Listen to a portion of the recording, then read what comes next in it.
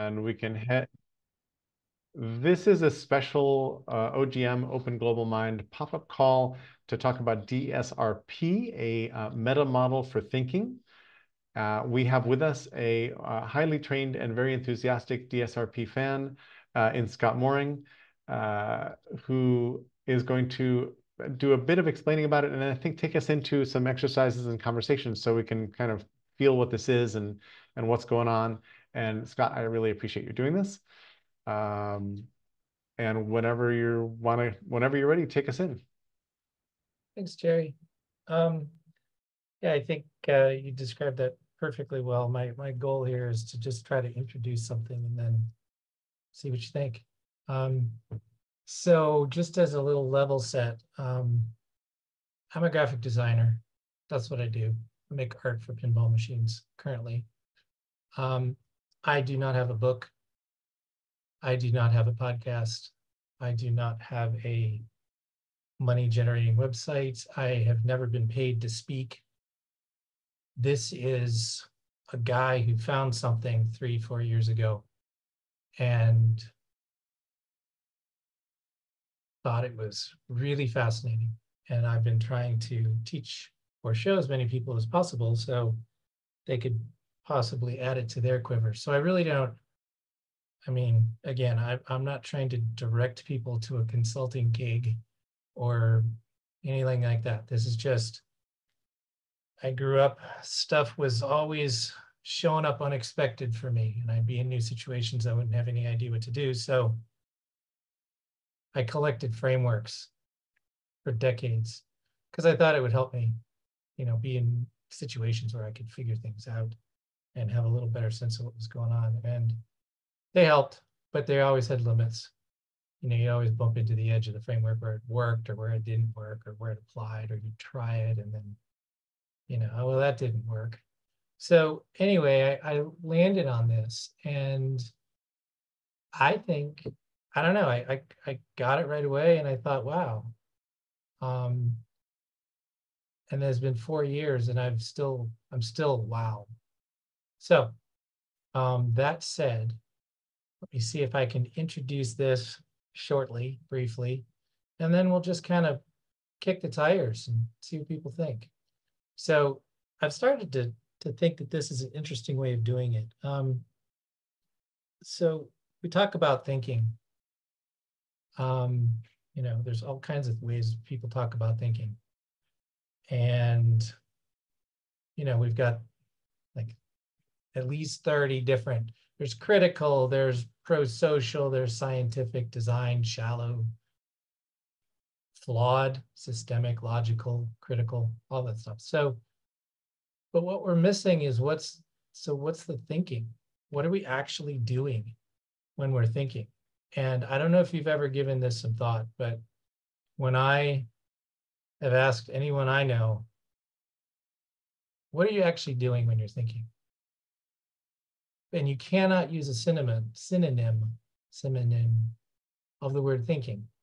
So you can't say pondering, cogitating, mulling about, analyzing, synthesizing, because that really, if I had this great story about this 5th grader who came up to his teacher and said, hey, you're telling me to think about this. What do you mean? And she was kind of stunned at the moment because she didn't really have, what do you tell someone? So I will jump into, these are by the way, I did this a couple days ago. This is in a pinball league. I explained this to somebody in 30 minutes on the back of a napkin. And they said, if everybody learned this, we could change the world. And this was a couple of 30-somethings who'd never heard of this before. So I will do my best to see if I can get, get this to, let's see, start a slideshow, see if I can share my screen. Share screen. I've never done screen sharing and whiteboard. In fact, I haven't Yeah, it used says it'll whiteboard close very the much, whiteboard, so which it is that's doing. okay. I think Yeah, you're in good shape. yeah, it looks like I'm good. Zoom has gotten remarkably more able to be figured out in the moment, which is very cool. Okay, so I'm using this slideshow because I put it together, and I think it's, at the risk of seeming overly simplified, it's like the easiest way to dive in that I've found. Okay, so how do you start? We're going to think about thinking, how do you start? Well, start with a thing. There's a thing. Okay, we're going to name it. Excellent. Now we have our surfer. We have our thing. Oh, interesting. So once we have a thing, what we've done is we've said this thing is also not everything else. There is the surfer, and there is everything else. So by distinguishing something, making a distinction, we have identified a thing and identified the other. So that is our first pattern. This is the first of 4 patterns of how what thinking is, what we are actually doing. We are distinguishing things from other things. That seems pretty straightforward. All of these are straightforward once you hear them. That's pretty straightforward. Let's move on to the next one. Surfer. We're back to our thing. Is it all one thing? No, it's made up of other things. So what do we call those other things? We can call them parts. Okay. Things are made up of parts. So what happens when we have a part? What's the bigger thing that contains the parts? We call that a whole. Okay. So now we have a whole with parts. That's the second rule. This goes pretty quick. We have any idea or thing can be split into parts or grouped into a whole, and different kinds of wholes. So that's rules 1 and 2. Number 3, we're back to our surfer. So let's add another thing. Now we have 2 things. Are they connected in any way? The waves are acting on the surfer, and the surfer is moving up and down. Surfer is reacting. Actions, reactions between things, between parts, between wholes. Rule number 3, relationships of action and reaction. Anything or idea can relate to other things. And you'll notice that these little symbols on the side here are just diagram language. It doesn't mean that we've actually captured all of the nuance. It means that this is representational of all the patterns. So let's move on to the last one. So here's the surfer. Can we look at the same thing in a different way? Yeah. What did we just do? We changed what we're looking at, changed our view. So notice what happens when we do this. We now have a point looking at a view. We call this a perspective. But if we change the point, well, now the view changes. So this is our 4th rule. Perspectives, anything or idea can be the point or a view of a perspective. So now we have the 4 patterns of thinking. And they're in every thought for every person, every time. Every framework, every idea, every concept, every conversation, every organization. This is, they're present in all of them, and all 4 are present at the same time. So I will now stop sharing, go back to the whiteboard, And let's see what shows up. All right, so I don't know, how does that resonate with everybody? I mean, obviously you're all keeping up because this stuff is not complicated. It's working great for me. I don't know if anybody else has comments. Jump in if you like. Okay. Keep on Fair going. enough. Fair enough. All right. So the arguments that you get, that I get, tend to be, all right, well, this is interesting, but so what? Or are they really all same time? Generally speaking, I don't hear that one too much. Usually it's, oh, there's got to be more than that. There's something that you're missing. There's a part in here that this doesn't include. There's something about reality and our thinking that is not included in here. And if that comes up for you, please shout out and we will try to take it apart and see what we find. So one thing that is really useful to do with this, now that you understand it, is look at a network diagram. Okay, so nodes and edges. Well, you already are going to start to have a way to see the DSRP pattern in this. Well, the nodes, those are distinctions. They're identities, they're objects, they're things. Great. What about the lines connecting them? Those would be R's. The edges are R's. They're relationships between those things. So then we can add more distinctions. So this is called structural predicting with DSRP. And what it means is when you see a diagram like this, and someone says, okay, well, here it is.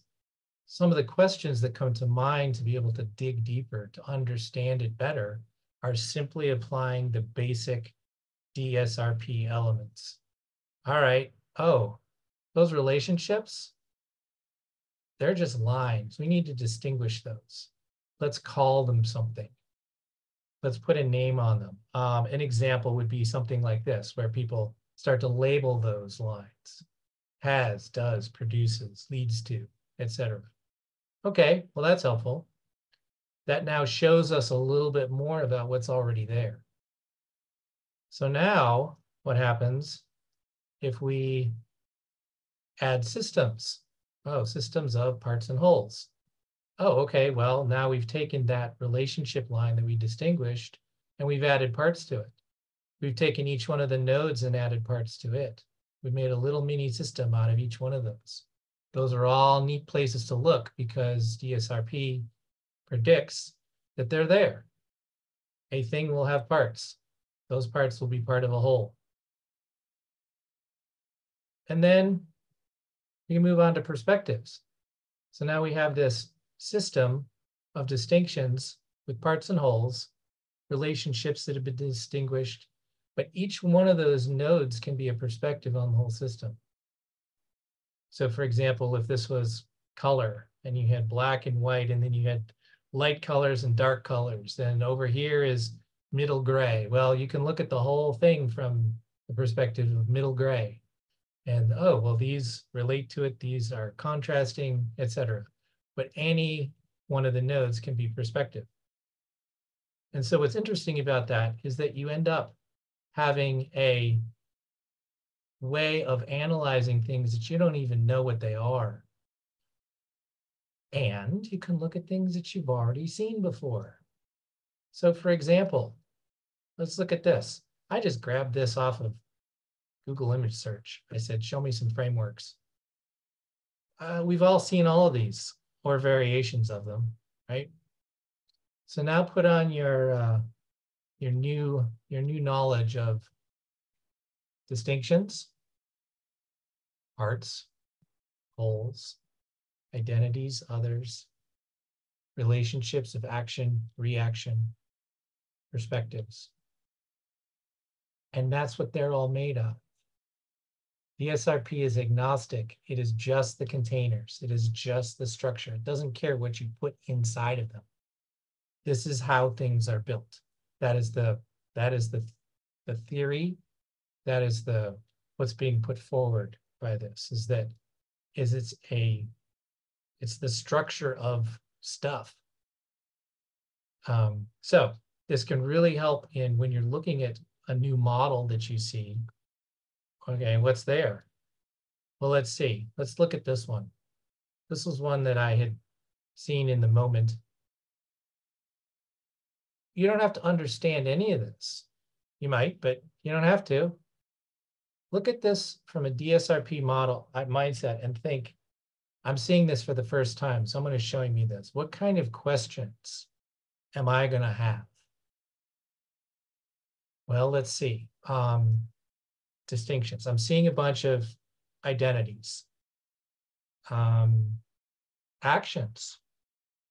I'm seeing a lot of actions. I'm not seeing any reactions. I'm not seeing arrows going back the other way. Part whole. All right.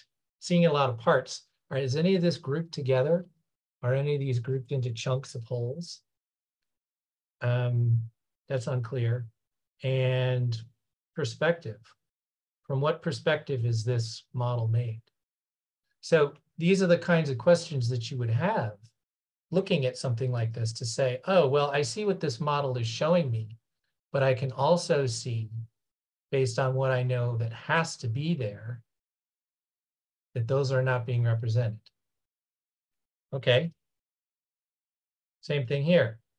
Similar kind of diagram, except now it seems like the relationship lines have been distinguished. There's an identity on those. Okay, well, that's a little better. Leads to feedback. Let's see, leads to changes in inputs and processing. Okay, well, what could I think about that? What are the parts of leads to changes in?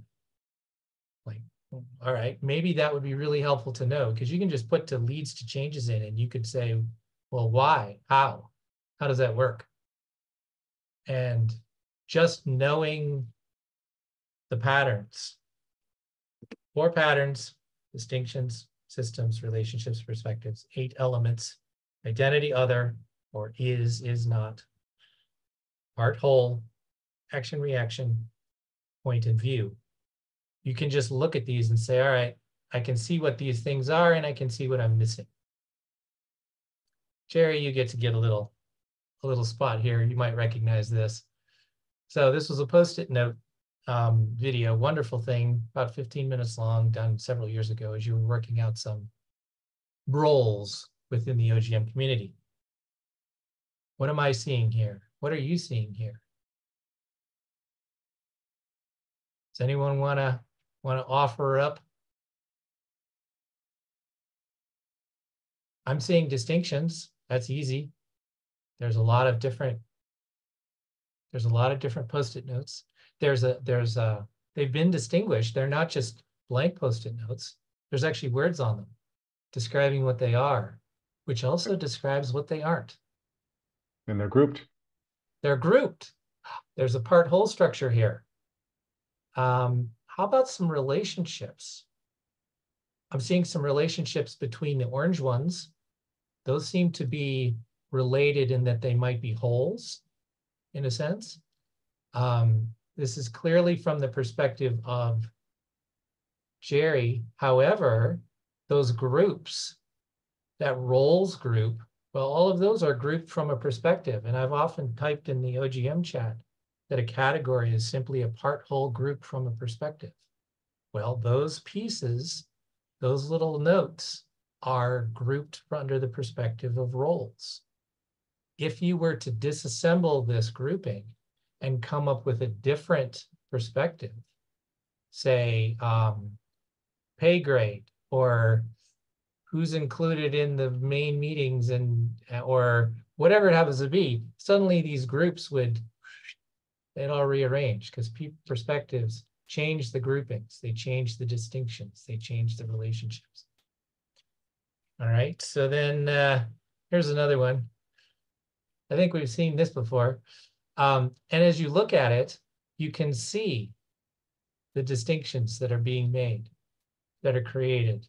You can see there's also, by looking at this, there's an idea that the visible DSRP is identity or thing, part, action, and view. Those are all the things that are kind of de facto. The invisible ones tend to be other. So what is not being shown? Whole. What is this a part of? How does this roll up into bigger things? Reaction, which we've often seen with unintended consequence. And then point, which is what is the thing that is doing the observing of what we're seeing here that changes the groups. So this is all from Jerry's perspective. But Scott, yes, absolutely. Just a small note about this, because this is a virtual conference that happened in 2020 that I was part of. And there's a distinction in here that's not evident from the diagram that you only learn by watching me do this a couple times over, but it's interesting. The names that are above Unfinished 2020, which is the event name, the names that are above are people who were panelists or speakers at the event. So they were on the program or organizers of the event. Like Christian Movila is actually, he and Capuchin are the actual producers of the event. And the people below are people I met through the event. So new acquaintances with their LinkedIn profiles. And that's just a cliche that I've created for when I put events in my brain. I don't have a handy way of making that distinction actually visible to third parties. So they'd have to infer that or learn that by sort of doing this over time, or maybe it doesn't matter to them. But you might be wondering why there's some names above and some names below, because it makes it a little bit fuzzier what the distinction might be. So I'm interested because it would be fun. I don't use labels or tags or metadata in the brain, not because I hate metadata. I love metadata. I don't use labels or tags because it takes a lot of extra time and work to do them. And I think that the speed of use of the tool is more important. But I could create a nomenclature of tags on these that says met at or spoke at or something like that, which would clear up that distinction. But I haven't taken that extra step.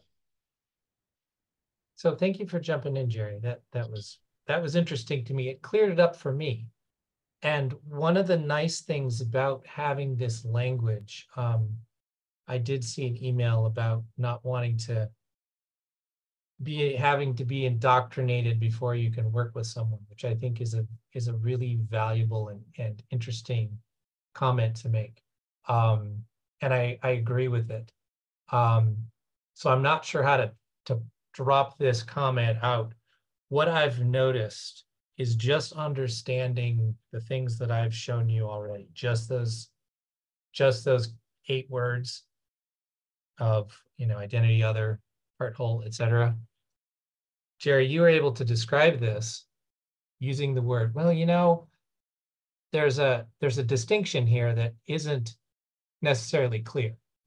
And as soon as you say that to someone who knows the DSRP model, I understand exactly what you're talking about. You're making your thinking clear to me. Oh, there's a distinction. Okay, so now I'm looking for a thing and a not thing, and is and an isn't. Oh, okay, well, all those names at the top, those are speakers. Okay, well, that means that all the other ones are not speakers. Okay, you've now given me a boundary. I have an identity and another. Okay, and then you flip it. And you say, oh, the ones below is what they are. Those include all of the people that you met, which makes all the speakers now the other. It instantly flips. But because I understand the language and because you kind of prompted me and said, well, I'm making a different distinction here, I can follow right along with you. It's really easy to do. So Gil's raised his hand. I don't know if you want to take his question now. Yeah. Oh, yeah. Sorry, Gil. Yeah. Thanks, Scott. Um, I appreciate the formalism of it. It's very clean. Yeah. I think when you were showing Jerry's example, you used the phrase brainwashing or somehow, Oh, indoctrination was the email that I had seen, and I'm yeah. sensitive to that. Yes. Yeah, so what you said is indoctrination. I heard as more Jerry sharing his point of view and the distinctions with which he has constructed his model. Yeah. So, more neutral. What I'm Yeah. not clear about, and maybe this is where you're going next, is how would you use this in practice? I mean, if you go back Okay. up to the systems diagrams, Yeah. Yeah. um, either of those. Yeah. Yeah. I mean, what I'm looking at here is not a formalistic, identification of the components in the way that the DSRP does. I'm looking at what are the dynamics? Okay. What is this Go ahead, thing? please. What are the relationships? What are the causal drivers? How do the relationships affect each other, uh, Yes. et cetera? Yes. In relation, obviously I see you have, goals and implicit goals here in relation to expectations, desires, gaps, and so forth. So how does DSRP enhance my interaction or my use of this diagram? That part's not clear to me yet. Sure. Okay. So here I have three things in relationship, and you said, okay, well, here's how do these things relate to each other? Mm-hmm. Okay. Oh, wait a minute. You know what? We haven't distinguished this relationship. So Mm-hmm. then we also have how do these relationships interact with each other? What it does is it gives you the way that you can analyze it, that you can critically think about it, that you can approach that inquiry. I guess, is kind of what I probably have not made as clear. Well, So could you give us an example using one of these? yeah, for sure. Can you zoom in on the BCG four square matrix on the upper right, the green one with the star and the cow and because Yeah, I think that's familiar to everybody as a sure. business school thinking framework. Okay. Yeah, So the one on the upper right, and Gil, I think just in talking through how it works, you start saying, oh, this thing tries to distinguish between different kinds of investments or portfolio opportunities. And then saying what's the system they're in is, oh, this is a portfolio. And how does the portfolio work? And then the relationships are some of these you're going to invest more in, some of them you're going to invest less in. Yeah. And then the perspective is I'm the investor looking at this, making decisions about whom to put where, or I'm one of the cash cow, operators Right. saying, what are you going to do to me now that if you're going to starve me for cash and try to milk my profits, I better change my strategy. So I'm Totally. just And thinking it through. point of view could be regulator, it could be Greenpeace, could be whatever. But Bingo, bingo. I get all that. But let's absent the formal description that Scott's giving, these are kind of intuitive, implicit, what we're all doing all the time anyway. So what's yes. added by having the formalism overlay? That's what I'm wondering about. Okay, so the key to DSRP is it is metacognitive. And I know that most of the people here are already metacognitive Okay. and very familiar with that. And so for many people, they are not aware that they are already doing this. Okay. And I would argue that even people in this group are not aware that that there's a point or that there's a whole or, well, see, now this group is particularly good at taking it and saying, oh, well, you're showing me this one thing, but that's part of this bigger thing. Or you're showing me this bigger thing. Well, there's all these little things inside that. So it's the value in it is being formally metacognitive and not just saying, well, I intuitively sensed this. All right, what did you sense? Describe what it was. Was it well, I think that there's some different, you're missing a part here. That's what I'm sensing. And so what's interesting about this, because I did appreciate your email about where's the poetry of life in here. So for example, well, maybe I'll just give you a little story. So there's a kindergarten class. They're out, and this is a true story. This kindergarten class is out at an apple orchard. And they they email the professors and they say, you know what? They have the teacher email the professors and they say, we were looking at the apple and we think we found something because we've got this apple, right? And there's this little thing down here. And we think we discovered a new part. Do you know what this is? Has anyone found this before? So what they had was apple, and they had stem, and they had skin, and they had, we'll call it the flesh, I guess. And then they had, this is DSRP. It is a DSRP distinction, or part, but it doesn't have a name. So there's a placeholder for it. Mhm. And then they went out and they found it was called the calyx. Mhm. And then, oh, where do you put that word? Oh, you put it right here. But we already had a spot for it. Mhm. And one of the things about the mysterious, the ineffable, the wondrous, the magical, is that we are somehow drawn to ask about it, to dive into it, to wonder, to pursue. And to do that, all you need is this thing down here that you're not really sure about. Mhm. And your relationship to it. Is it part of something else, do you think? Does it have some parts? Maybe. What's my speculation? And so it's a way of inquiry Mhm. that is formalized by using those 8 elements. Mhm. And that's all you need is what's being posited here. So Mhm. there's only 8. And if you can come up with another one, please, because I've looked for 4 years and I haven't been able to find one that doesn't fit all of this. Does that help a little bit? I've got 2 other questions coming up, but Just real quickly, it helps a yeah. lot. I can see its value as a what's the word for this? I see its value not pedagogically, but real practically in working with groups and not even saying, here's the DSRP framework, but just Right. you prompt certain kinds of questions and inquiry to bring people into a more metacognitive relationship with Yes. what we're talking about. Yeah, got it. Thank you.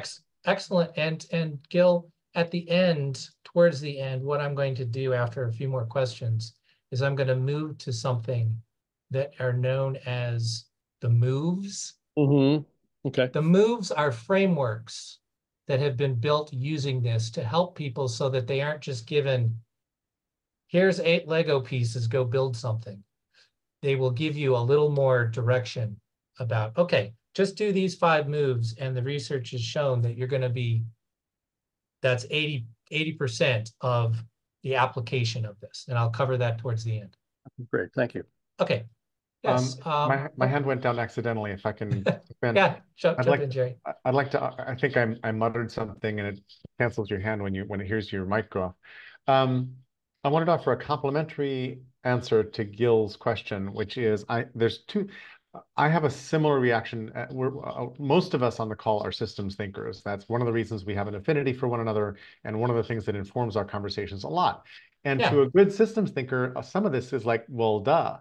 Yeah. But in thinking about the value, I thought of 2 kinds of value right away. One of them is crisper language. So as you just commented, when I was explaining the brain snapshot about the unfinished conference, I was intentionally using the language you had presented us to describe some aspect of this diagram, and I was like, well, that was fun and easy, and I think it gave me crisper ways of explaining to like-minded people what the heck is going on here. And then the second thing is, especially the perspectives, the P in DSRP is like, oh, okay, it might be a very useful exercise to wheel around this diagram, maybe systematically, maybe randomly, but to take more perspectives or to rethink what the perspectives might even be, because I might be missing a perspective that otherwise I would just step past. Jerry, you're wonderful. Can I share an example of that real quick? Yeah, and Gil, I'd like to say something as you jump in. Yeah. Towards the end of your comment, you said, what's the word for that? And my brain instantly thought he's coming up with the right distinction. He is making a distinction right now, and I'm anxious to hear what it was. Yeah. So that was in the last comment. Please go ahead then, Jesse. We'll get to you. You said this is how everything is built. It's not just how everything is built. This is how we relate to how everything is built. We draw distinctions. We say this is this and not that. Correct. The real world may be much fuzzier. And The real world is clearly all built by an intelligent designer. Otherwise, it wouldn't be that complex. We all know that. What was I going to say? Oh, yeah. So just as an example of the point of view, I was years ago at a workshop with Howard T. Odom, who is one of the generative sources and energy systems modeling of industrial and living systems. Brilliant, brilliant guy. Back in the days of analog computing, which he preferred to digital, but that's another conversation for another time. And he did this thing that was maddening to us for a while. And it was a room full of accomplished people from many different disciplines. And someone would ask a question, and Odom would ask, like, who are you, where you're from, what's your profession? And it sounded at first condescending the first few times he did it. And then we realized that he was instantly translating everything he said into the language of the person that was asking. Yes, that's wonderful. To their point of view, explain it in their point of view, not asking them to do any translating. And it was very powerful. And, anyway. That's a wonderful example, Gil. And it actually relates directly to what Jerry had said. The fifth move of the 5 moves that I'm going to show you is called a P circle, which is a perspective circle. It's just a framework, but what it is an identity, a view, a thing, and you look at it from different points, which is exactly what that speaker had done. Does that make sense? We'll come back to these later, but that's P circle is one of the 5 moves. I've been waiting patiently, so let's go. Okay, Jesse. Really quick, when I started diving into this, I really loved what Derek said about where he was a mountaineer, and he said if this is just one life lesson, DSRP, we have to learn to love reality, the system. Yes. So you seek the truth even though when it hurts or it makes you mad or sad. Yes. And yeah. So embrace the truth of the situation for the best remedy, and that's why I see this being so amazing. So thank you. Thank you, Jesse. That's a perfect segue to actually the only other thing I wanted to show you before we get into the moves. That is, as you all know, the map is not the territory, right? These are all just diagrams. These are representations. However, what it's based in is some pretty high level stuff. This is not just someone that came up with this on a napkin and said, hey, well, actually, maybe he did, but there's years and years of work trying to figure this sort of stuff out. And it can all be simplified. And when you simplify, you lose fidelity. But the reason I show you this is that there's other stuff underpinning it. But it can all be simplified into, this is directly related to what Jesse was talking about. A little bit more, so we see both. Sorry. Yeah, sure thing. Let's see. No. Just scroll them up more so we can see both of these black boxes. The bottom one was cut off. Yeah, you'll see the other one in a second. Okay. Okay. So what you have here is that our mental models are what we're seeing. That's our idea, our thinking, if you will, of what's going on. It's made up of information and structure. The structure is the DSRP part, the parts, the wholes, the groupings, the relationships, all that sort of stuff. A simple example is if I say 4, I'll say it again, 4. What does that mean? Well, it kind of depends, doesn't it? Because that's information. I didn't tell you if it's F-O-R, F-O-U-R, the number, F-O-R-E, you better duck because you're on a golf course. That's just information.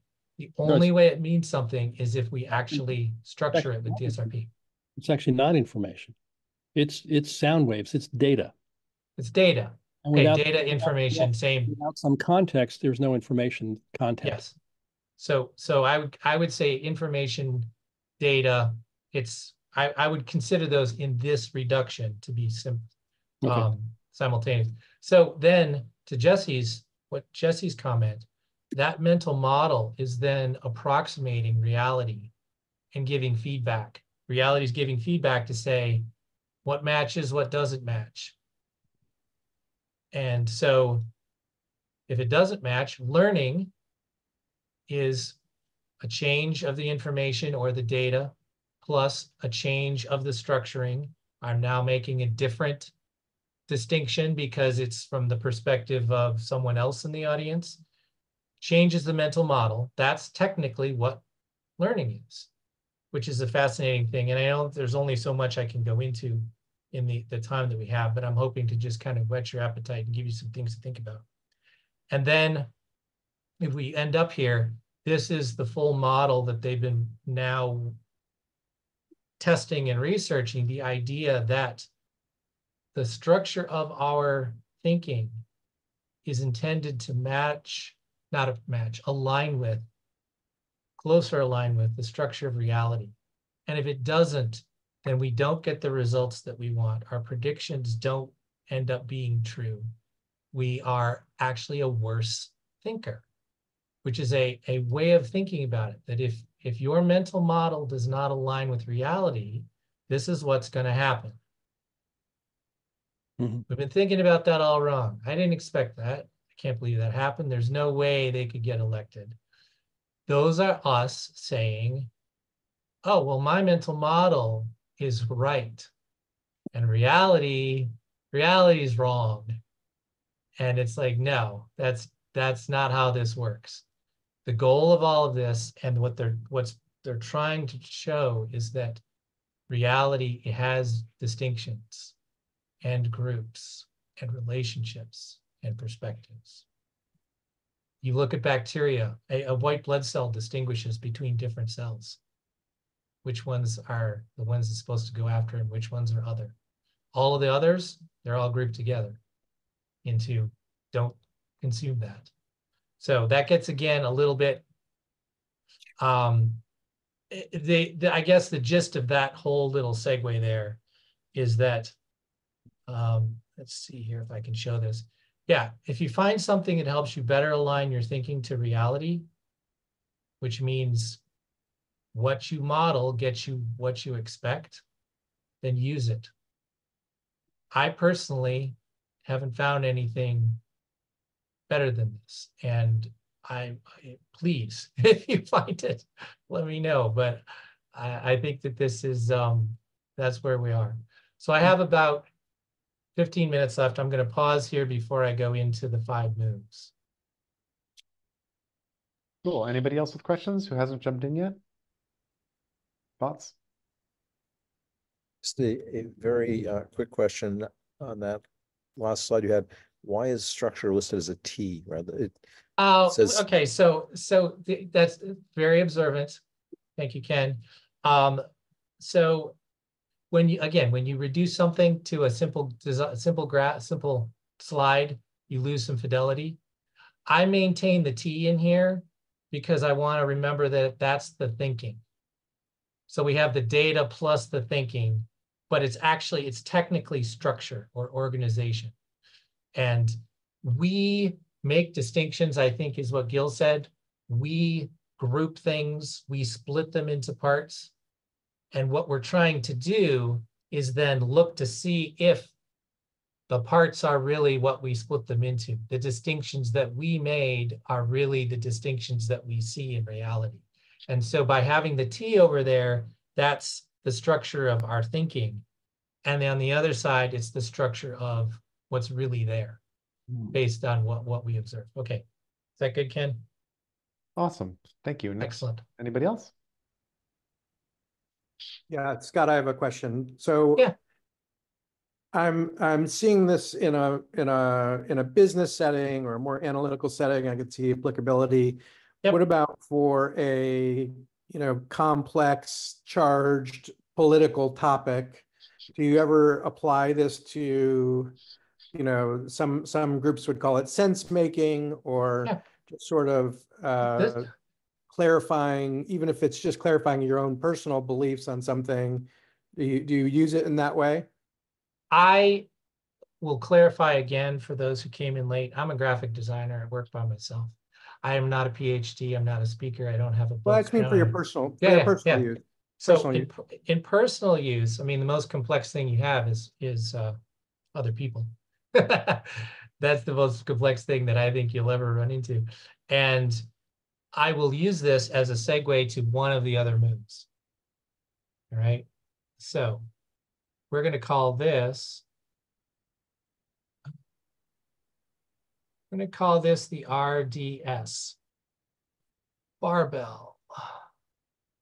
And these are just names to help make them a little more memorable. All right. So we have two things. Me and someone I know. Me and my company. Two countries. Two companies. Government and a company. Two groups of people. Left and right. Doesn't matter. There is a relationship between them. Relationship. That's the R. Oh, what's that relationship? I don't have any idea. We better distinguish it. Okay, now we're going to name it something. We're going to make it not just a relationship. We're actually going to call it something. Contentious, amicable, helpful, who knows? But then, because we combine all of these things, this is the magic of DSRP, is they all exist at the same time, and you can infinitely stack them and layer them. We're going to add parts. What are the parts of my relationship to Google? All right. Well, dun, dun, dun, dun. We're going to put that. What are the parts of the relationship between Russia and the Ukraine? So what happens is, by doing this, that is parts, I've now systematized it. And it is a wonderful way to dive in and figure out, because of course, these are just all those little bits in there. Each one of those is its own little identity. Scott? Yes. Could I ask this last question maybe in a slightly different way? Yeah. Which is, you're a graphic designer, so I assume you have clients. How does this show up in your work or relationship or something with a client? Explicitly or implicitly? Yeah, well, I mean, so my relationship to a client, most people, I think. I mean, somebody calls and says, Scott, I need a website designed. Yeah, okay, well, okay, so who's this for? So now what we're looking at is, well, let's see, who is this for? So now we have the client, and then we have the audience, right? Okay, well, what are we going to call this? Is this going to be sales? Is this going to be education? Is this going to be likes? Is this, how are we going to distinguish this thing? All right, well, what are the parts of sales? Okay, well, we have to have, all right, well, actually, we're going to have a product on there. Then we're going to have the sign up for the newsletter. Then we're going to have the sales channel or the sales site, Spotify or Shopify or whatever. Oh, and then each one of those little things, you can blow it up, and inside of it is a whole bunch of other stuff. But it shows you, it very, very quickly lets you orient around the situation using what's really there.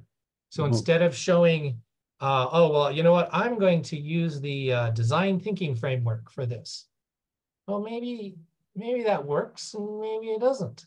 But I know for sure that there's a client and an audience, and I know that based on structural predictions of DSRP, they have a relationship. And I know that that relationship has parts. Okay, so then I can build the actual structure of the model based on what's really there, instead of on, the way I've heard it is, you don't want a detective to come to the crime scene already knowing what happened. Right. No, they come there and they say, what do I see?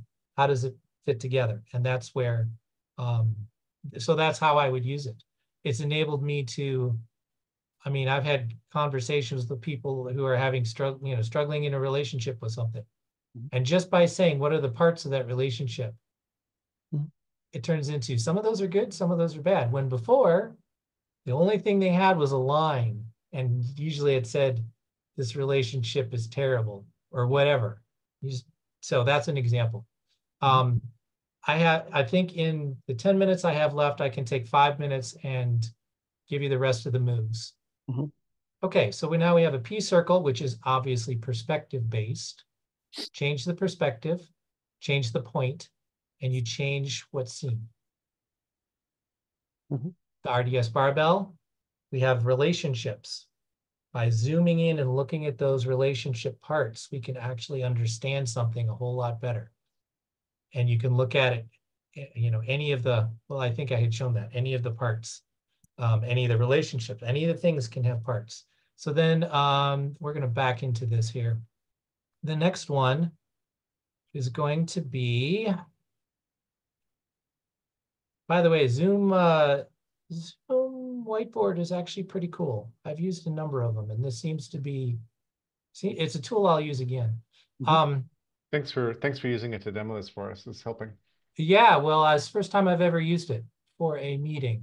I did a little pregame, but you can preload stuff, and it's real interesting. So we're going to call this a part party. So what does, you have a whole? A whole is going to have parts. Well, walk into a room, see a bunch of people. What are you not seeing? What's invisible? The relationships. Well, the part party says we are going to look at the relationships between all of those parts. Now, as we know, I'm getting ahead of myself here, but you can combine the RDS barbell and the part party by looking at what are the parts of this relationship, because that's the one that's really struggling right now, or whatever it happens to be, or the one we want to focus on. Mhm. So that's a part party. It's a combination of part whole and relationships. Let's see here. So now we're going to do, see if you can guess on this one. Zoom in, zoom out, or zoom zoom. Well, what would be zoom in? You have a thing, looking at a part, looking at a part, looking at a part. In you go. Or the one that's less common, you have a thing. What's it a part of? Mhm. What's that a part of? What's that a part of? You're zooming out. Okay, pretty straightforward. That is our part whole structure and a move that you can actually do, which tells you in the moment, how can I use part whole? Well, zoom in, zoom out. In other words, I could zoom in, zoom out on this part right here, or on this perspective, because that perspective could have parts, probably does. What's the perspective of the United States? Well, there's a lot of parts there. Okay, last one.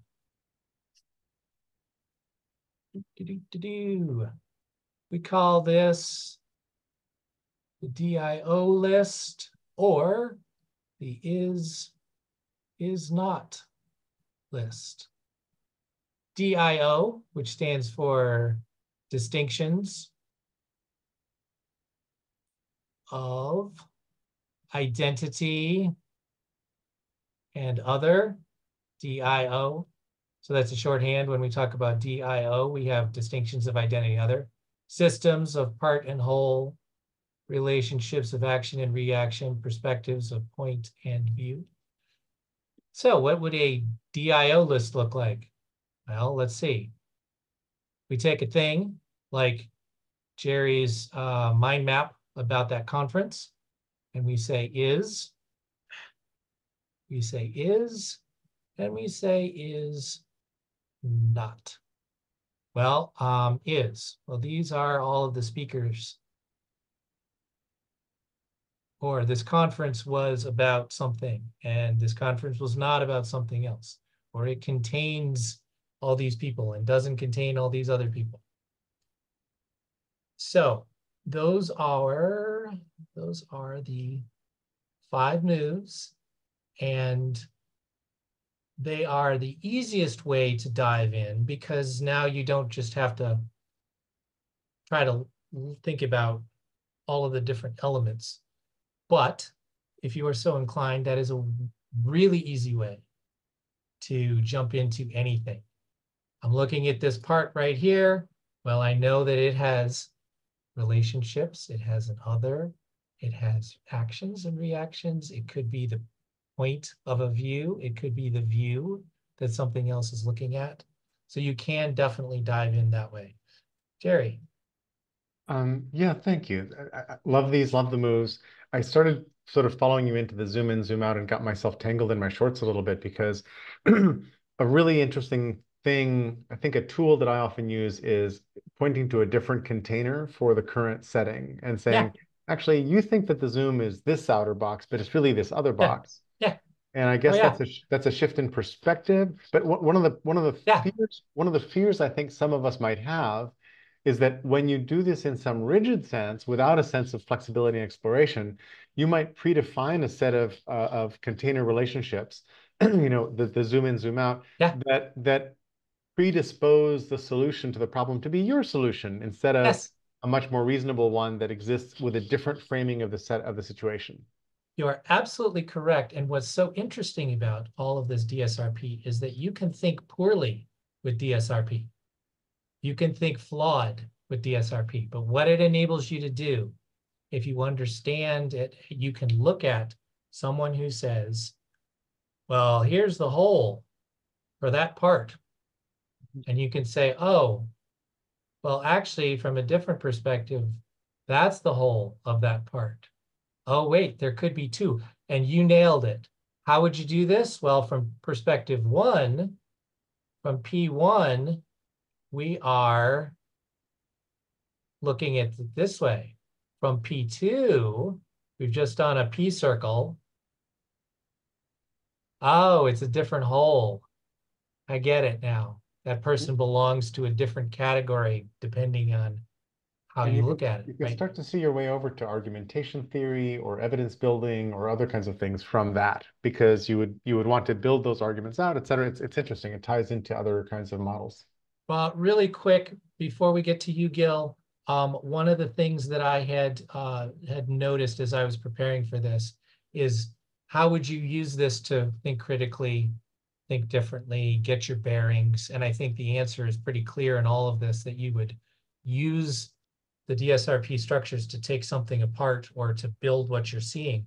But what I added that I hadn't noticed before I made this presentation was, this is how you disagree respectively and productively, because you can say, I hear the distinction you're making. From the perspective of X, I think it's a different distinction. So you can actually engage with the argument at a level where you're not saying you're an idiot. It's more, well, this part of the thinking model is different. Okay, Gil. Just real quickly, these 5 moves, are these your names for them or Cabrera's? Those are the Cabrera's names for them, and they're just, again, designed just to make them a little memorable. And are they sequential, or you go in any order you want to do at any moment? As with any of these things, you do it in any order, and you can then, they call them the 5+, because you can do any of these and then you can combine them, which I said, I've tried to say a little bit, that you can zoom in, zoom out on that perspective, one of the perspectives in the P circle, or do an is not list as part of one of the parts in the part party. So there is no sequence to this.